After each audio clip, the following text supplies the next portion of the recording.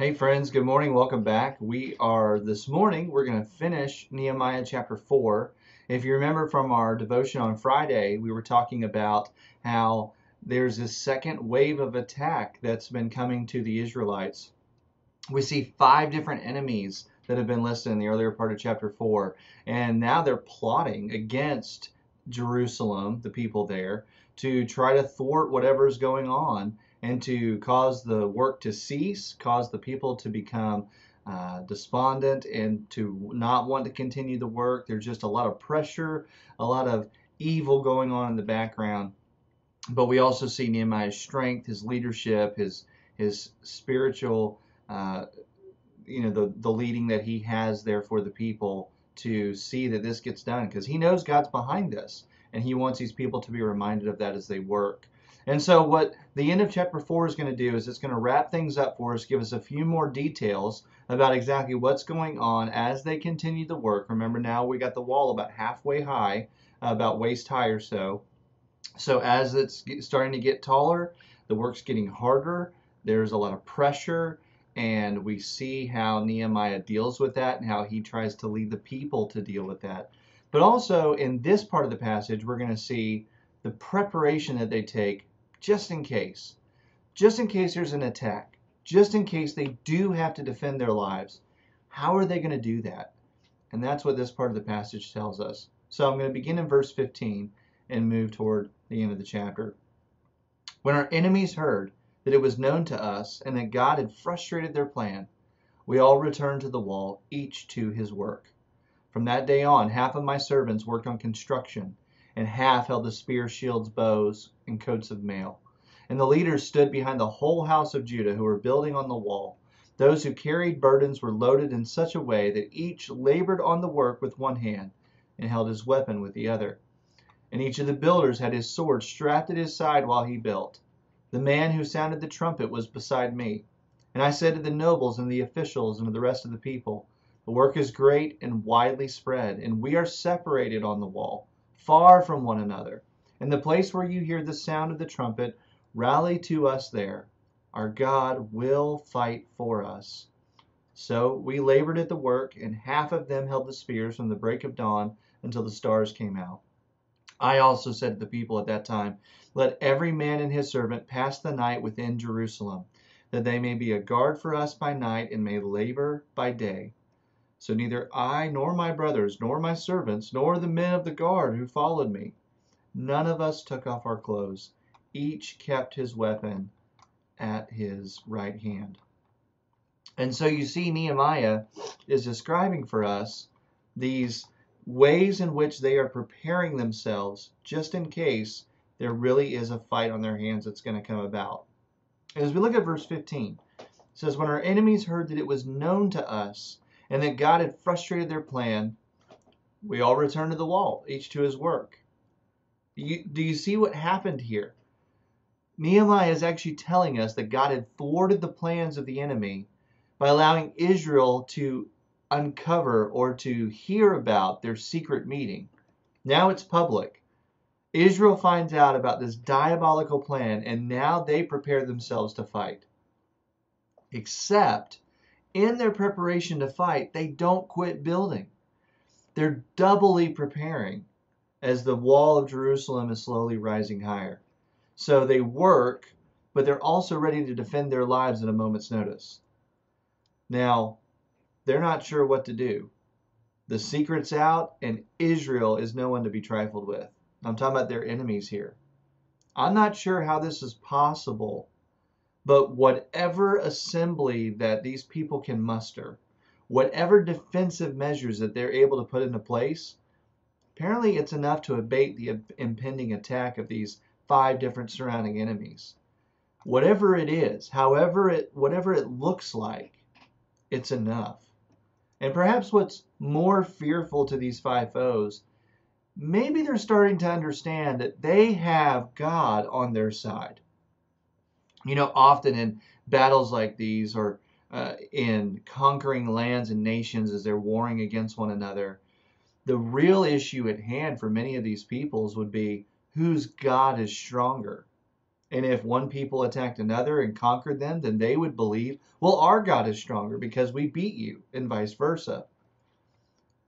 Knowing what's going on now, with that mentality, as the enemies of Israel around them are seeing the success of Israel, it's very likely that they're realizing they have a God, well, as we know, God alone, on their side. This is a supernatural element behind what's going on here.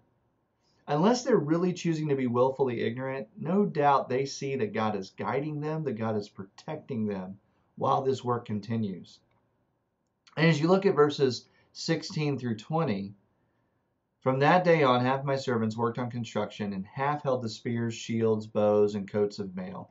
And the leaders stood behind the whole house of Judah, who were building on the wall. Those who carried burdens were loaded in such a way that each labored on the work with one hand and held his weapon with the other.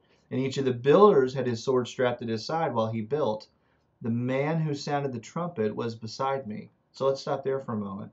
Nehemiah is not simply a supervisor here who's trying to make sure that the work gets done, barking orders and so forth. He's acting like a general, ready to go to war with his comrades, should that become necessary. And so what he does, as we look at verse 18, we've got this guy with a trumpet. And then he says in verse 19, I said to the nobles and to the officials and the rest of the people, the work is great and widely spread, and we are separated on the wall, far from one another. In the place where you hear the sound of the trumpet, rally to us there. Our God will fight for us. So he's now set up this method to warn others because he realizes, hey, look, we're spread across 1.5 to 2.5 mile long circumference of wall. So if you hear a trumpet sound, rally to that point. Go to where you hear the trumpet sound. That is the place where there is an impending attack. And so Nehemiah is watching over his brethren as he continues to lead the repair efforts. And notice that he doesn't tell the nobles and the workers, hey guys, it's going to be fine. We've got this. We'll wipe them out with our weapons. We know what we're doing. But rather, if you notice at the end of verse 20, he says, God will fight for us. See, even in this moment, again, Nehemiah puts his trust, his strength, his future into the hands of a sovereign God.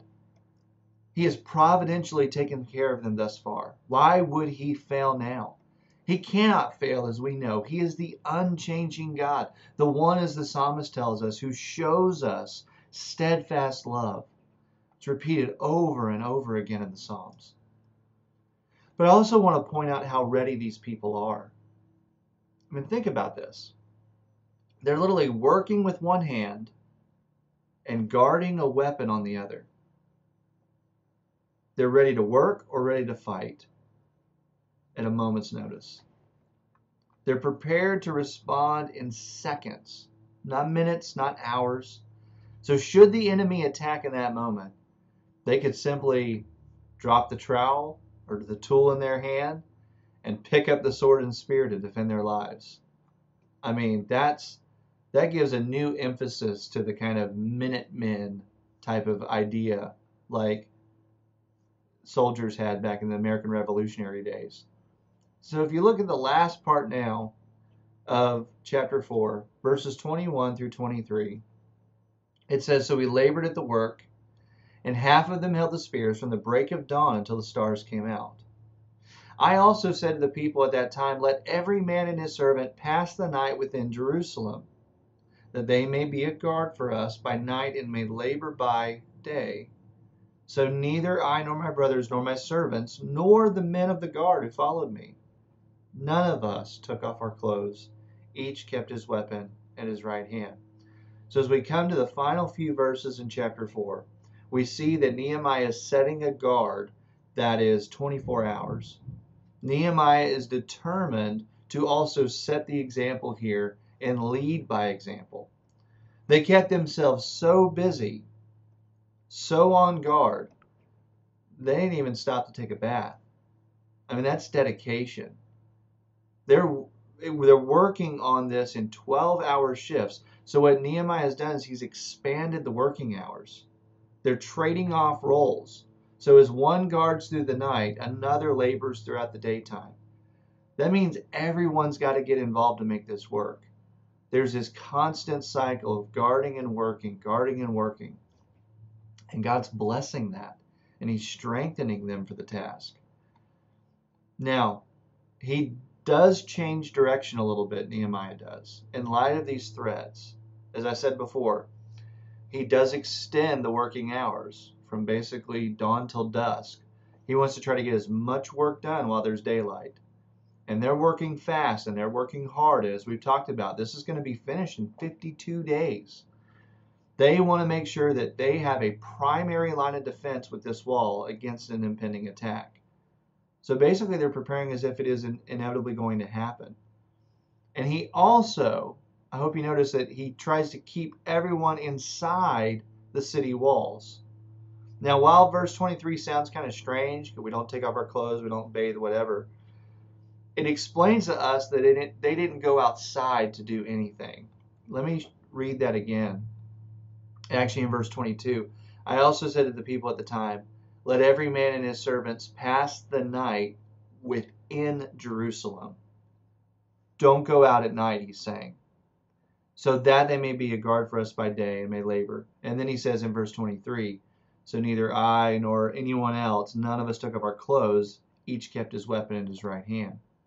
So he's trying to keep everyone inside as a safety precaution. It's likely they would have had to go outside to bathe, to find like a local river or creek water supply. And they discontinued that in the interest of personal safety. So to summarize all that we've read this morning, I want you to see that Nehemiah has responded very well to the threats of the enemies around him. Remember, he seeks God's face first in the middle of these conflicts. He encourages his brethren to put their hope, put their trust in God. And he's led with wisdom and care as he sets an example and pushes the people to secure their border even faster. He arms the people who are working. He establishes an alarm system in case of an attack. None of these responses that Nehemiah makes are fearful. Rather, they're faithful. Faithful to God, faithful to his own people. They know who is on their side. And so then they respond in a way that makes God a huge part of the equation in the circumstance. And the question for us this morning then would be, do we respond like that? When we face trials and situations, it is our first response to go to God in prayer. And then when we act, do we do it and make God part of the equation? God is sovereign, God is good, God is just, God is holy, God is in charge of my life and my circumstances. How dare we make plans without him being the center focus in all of that? Look at what Nehemiah has done. All of his plans, yes, they arm themselves, yes, they set watches, but yet he also said, our God will fight for us. He has not lost sight of the fact that God has called them to do this. This wasn't some crazy idea that Nehemiah concocted in a dream one night. He's doing God's will. Now, I want to close by reading from Raymond Brown. Many of you probably don't know who he is. He wrote a book called The Message of Nehemiah. And in his book, referring to chapter 4 here in the text, Brown points out that there are several revelations that God makes about himself in what we've read so far. In fact, there's 8 different things that God has revealed about himself just in chapter 4. Number 1, God is unique. Number 2, God is attentive. 3, God is righteous. 4, God is powerful. 5, God is holy. 6, God is sovereign. 7, God is unfailing. And as I said before, number 8, God will fight for us. Friends, these revelations in chapter 4 and these promises are just as true today for us. Why are these devotionals so good for us to do together? Why is spending time in the Word paramount to our sanctification and our spiritual growth? Well, it's because God's Word is first and foremost about Himself. So may we continue to pore over it as we desire to learn more about Him, which I pray will only increase our desire to love Him and to serve Him even more. Friends, I hope you have a great week.